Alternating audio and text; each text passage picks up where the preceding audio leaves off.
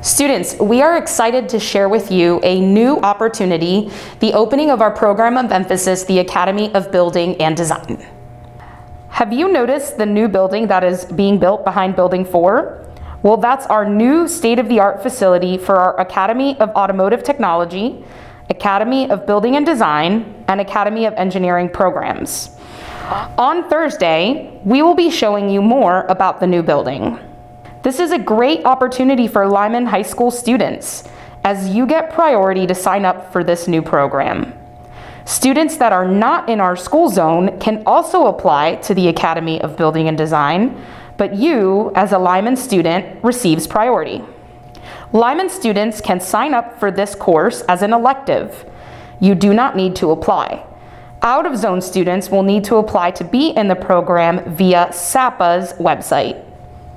If you are an upperclassman or have taken building trades in previous years, you will be able to take several of our new classes.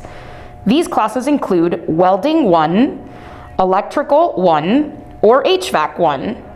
If you have not taken building trades, don't worry. You can take it next school year as a prerequisite, then take advantage of our new Academy of Building and Design classes.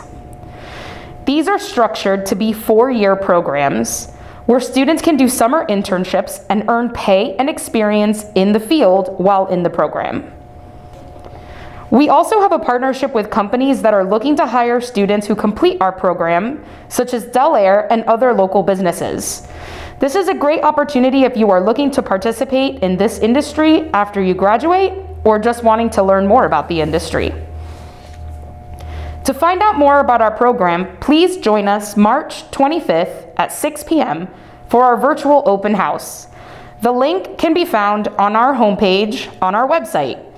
This event will let you be able to speak with our teachers, students, and get a special tour of the inside of the building with our principal, Mr. Rice. Thank you so much, and we look forward to seeing you during our virtual open house on March 25th at 6 p.m., where we will be sharing much more information about our new program and our new building.